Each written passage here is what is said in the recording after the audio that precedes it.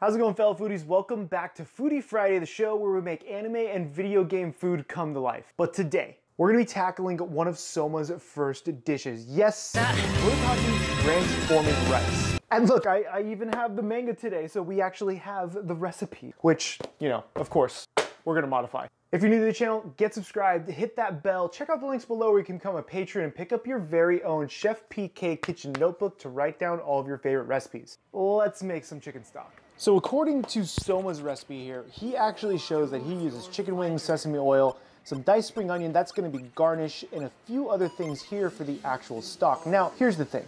It was actually cheaper for me to get an entire chicken than it was to get some chicken wings, so we're gonna use an entire chicken and break that down. He also uses bonito stock, which the waifu doesn't like, so we're gonna make our very own chicken broth instead and reduce that down into our jelly aspic. So the final result should look the same as it does in the manga, but it will taste slightly different because it won't have that bonito stock. Now for your chicken, I always start by removing the chicken breasts first and then the back, so that way it's a little bit more stable.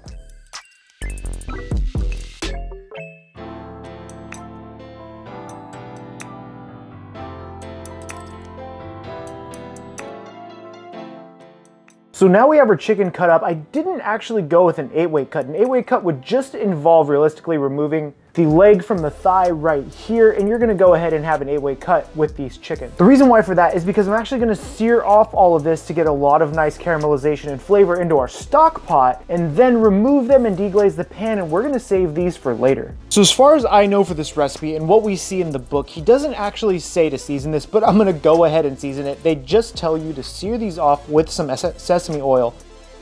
Get a nice sized stock pot. Mine can fit quite a bit in here, but what I'm gonna do is I'm gonna add my sesame oil to this over like a medium-high heat, and we're gonna start searing off the chicken into this and then remove it once we get some color, and we're gonna finish these later. After a few minutes, go ahead and turn the chicken over to get the other side nice and caramelized, so that way we can get a nice sear on both ends. Now this is about as far as I'm gonna take these. I'm gonna go ahead and remove these and place them onto a little bit of aluminum foil just so they can hang out, and we'll finish these later. Now we're gonna sear off the rest of our chicken, and this is actually just gonna stay in here. We're not gonna be removing this. So go ahead and take your entire carcass, start getting some color on that bad boy. So now we have some beautiful color on our chicken. For that, I have one whole yellow onion, a good handful of peppercorns,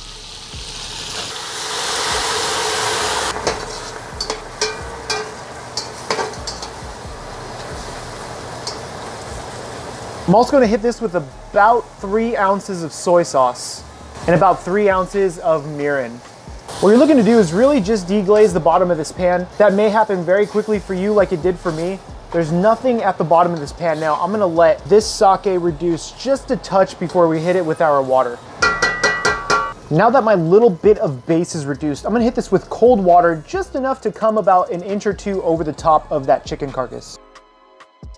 The goal for this chicken stock is really to get it reduced enough to when it cools down, it turns into that gelatinous state. This means we're gonna have to reduce this for a very long time. So grab your favorite book and hang out. I think what's really cool about using an entire chicken carcass and a whole chicken is that we do have all of this chicken available to us for later. So yes, we are making Foodie transforming rice, but we can elevate it a little bit by utilizing the rest of our chicken and plate it up with that transforming egg rice. So while that stock is reducing, get your chicken in the fridge, let it hang out until you're ready to start serving up dinner. It has been about 4 hours on our stock and it is nicely reduced. I brought this down quite a bit because we only used a little bit of that chicken carcass. I really wanted all those flavors to come together. So you can see most of our liquid is gone, but now what we're gonna have to do is strain this into another container and let it cool down completely. You're gonna want a nice shallow pan for this, just so that way when you cut into the gelatin itself, you're gonna have really nice small cubes for when you dump on top of your rice. As far as this carcass goes, there's still actually quite a bit of decent meat on here, so feel free to pick through it. Oh, that's good. Okay. Typically with broth like this, I'll let it sit overnight, but since we're in a hurry, I'm gonna toss this into the freezer for just about an hour, see if it starts coming together. Maybe let it sit a little bit longer in the refrigerator so that way we get it to congeal, so that way we can have it ready for dinner. It is now the evening, and we've been waiting for this stock to set for quite a few hours now, but let me just show you what it looks like. So this has only been a couple of hours and you can see it hasn't fully set. It's kind of getting there, but it's not there yet. But here's the thing with timing. I do have one more in the freezer that's almost perfectly set. I have my rice going. We're gonna cook off some of that chicken. We have some guests today, so that way we have some chicken ready to go with this rice. Make our eggs last minute, cut the jelly last minute, put everything together, and hope for the best. So get your airline chickens nice and seared off and pop them in the oven. Crack all your eggs from your omelet and give them a good forking. I also made a cucumber salad real quick as well. Pull this out of the oven and let it rest a bit before we cut it. So our chicken's out of the oven and now we have our chicken stock. It's nice and solidified. You can see it's still a little springy, which is great. I'm gonna go ahead and cut it in this and we'll take it out when we need it. Now, while our chicken is resting, we have one final step, and that is to make the scrambled eggs. That was awkward. Plate up time.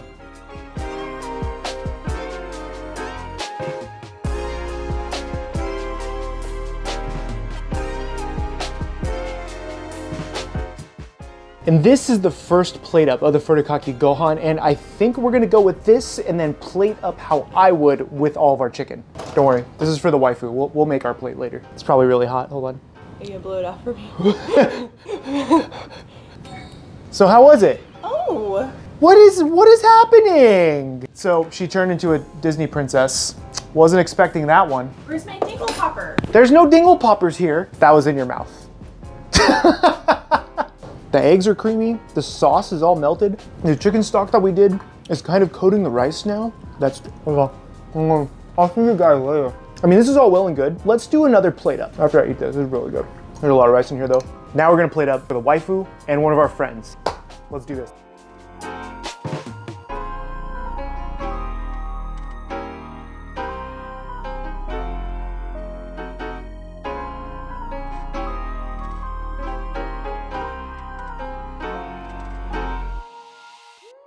And there it is, guys. Transforming rice, Chef PK style, and I will say it's a nice little plate. You have a little bit of chicken on there, you have your eggs, you have your gelatin, and you have the nice hot rice with a little bit of cucumber salad on top, and you're gonna have some really great flavors behind this. But this isn't even for me, I'm just gonna have a rice bowl. If there's one thing I could change with this recipe, I would more than likely allow for that stock to congeal just a little bit further. I didn't wait long enough, I only had a couple of hours. I'm gonna let this go overnight and try it again. But if your stock comes out too thin, you can always try something like chicken feet or just adding your own gelatin to it.